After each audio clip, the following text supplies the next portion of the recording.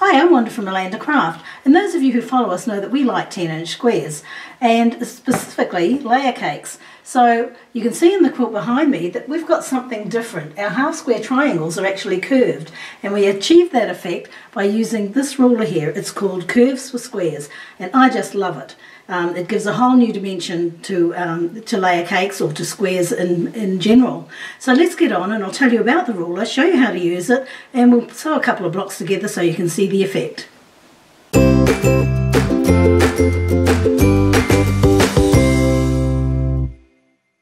So this is what the block looks like when it's been cut and sewn, and I'm going to go through all those steps with you shortly. But I thought firstly I'd show you some of the things that you can do with this block.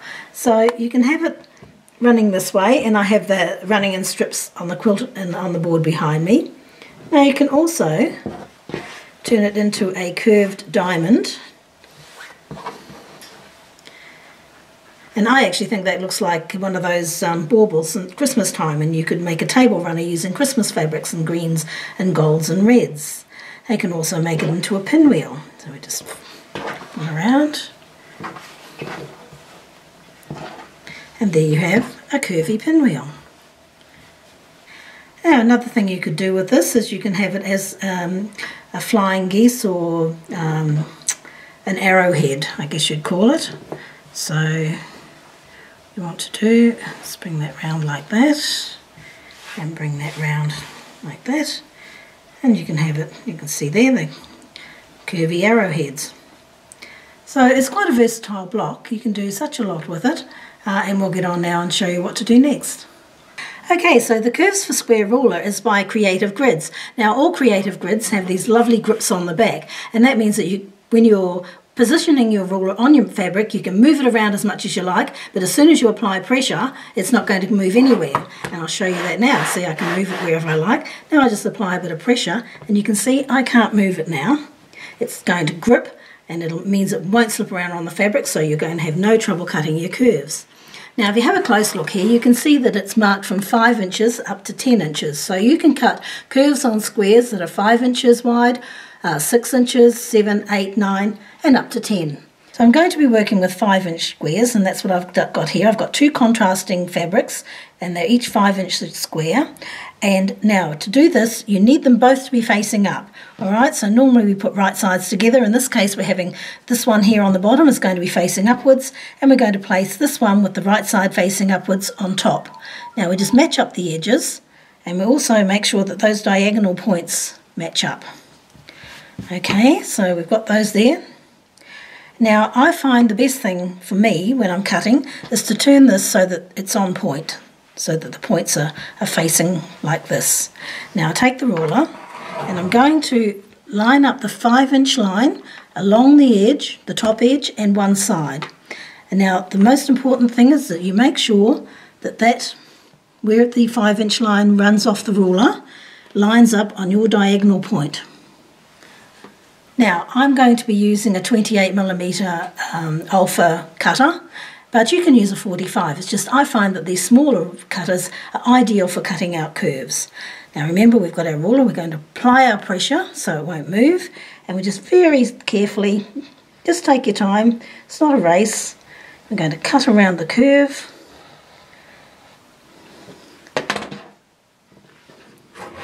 So now I have 4 pieces of fabric. I'll just take those apart. Okay, so that's my squares. So what I do now is I take one piece, so I've taken the bottom piece from each and put them together. And there we are, we've got these other pieces together here. So now I'll go and I'll show you how to sew these together. Okay, so before I go and sew these together, I'll just quickly show you what you need to do if you have a 10-inch square. So I have a 10-inch square here. Normally you would have 2. I've just got 1 because I'm showing you how this ruler works. Alright, so what you would do with this is you make sure that you line up this end where the line runs off on your diagonal and the same on this end. And you can see here you have some fabric sticking out. That's okay, you don't have to worry about that. The most important thing is to have your line along your edges, so your 10-inch line, and to have your, where it runs off this ruler, lined up with your diagonal points. So I have my two pieces of fabric here, and now I'm going to place them right sides together. Now as you can see, nothing matches, and that's fine. We're going to fix that in a moment. So what we do is we take these two ends here and we just match them up, and I like to stick a pin in just about 1/2 inch down. It's only until the needle catches in the fabric, and then we'll get started and we'll manoeuvre this so that it all meets together. So I'm just going to pop that in here. Now I'm using a 1/4 inch seam. Okay. If you find you're having problems with this, you may like to use a walking foot, but with the faff it's already got a built-in walking foot anyway, so I don't have any problems. Alright, now what I'm going to do is I'm going to use my left hand to guide the top material and my right hand to guide the bottom material. We don't want to pull the material, we simply want to guide it through the machine. And the whole idea is to match these edges up and to keep them as close as possible. Now we're using a 1/4 inch seam. You just manipulate the fabric so that it lines up. Now if you come to a point where you think that you need to move the fabric a bit more, have your needle in the needle down position, and just lift the foot and just move it around until the bits match together again.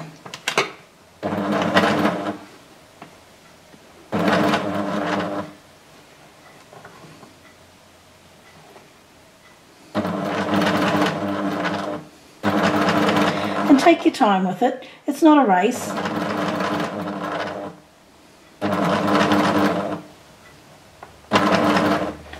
So just use your left hand to manoeuvre that top material around.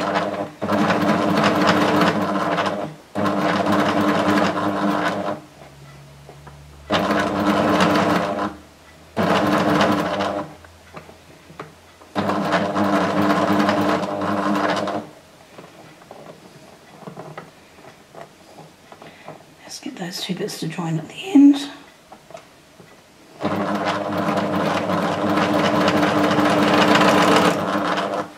Okay, and there you go.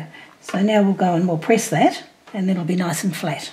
So I've finger pressed the seam to one side, and now I'll just take the iron and run it along there, along the seam, just very gently.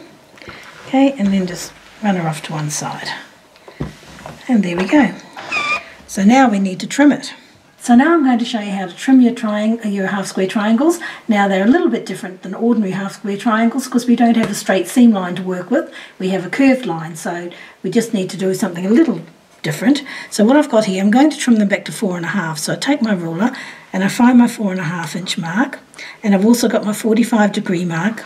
Now I'm going to line the 45-degree mark, making sure that it's at the join of the seam line, and the same at the top here.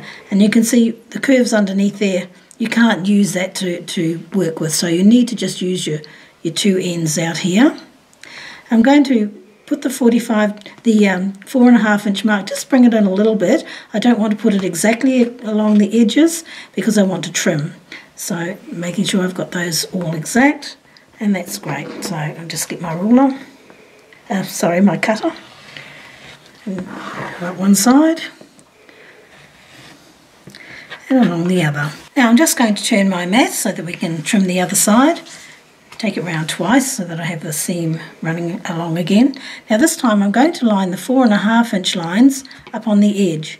So again I have my 45-degree line running along the diagonal, and I have my 4.5 inch line down here and my 4.5 inch line across here.